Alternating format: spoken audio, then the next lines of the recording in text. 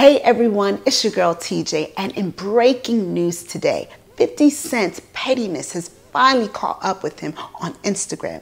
Without him even knowing, government officials have been watching his pictures on Instagram. Did you even actually know that he owns property in Africa? And they said they've been seeing too much of him throwing money all around on his IG pics. Now, what is going to happen to him? Is he going to go to jail? Well, let me tell you, I'm going to find out. We're BNG TV. We're the best. For more hot topics and gossip, subscribe to BNG TV. It's your girl TJ signing out. Peace. Bye.